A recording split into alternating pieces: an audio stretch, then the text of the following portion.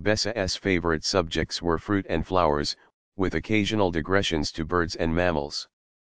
In 1816, the Duchesse de Berry, daughter-in-law of King Charles X of France, extended her patronage to him, which led to his giving painting lessons to the de Berry family. Bessa also worked on the French royal watercolor collection on vellum the Villains du Roi from 1823 until his death. Bessa developed a masterful use of stipple engraving technique, an essential part of color printing.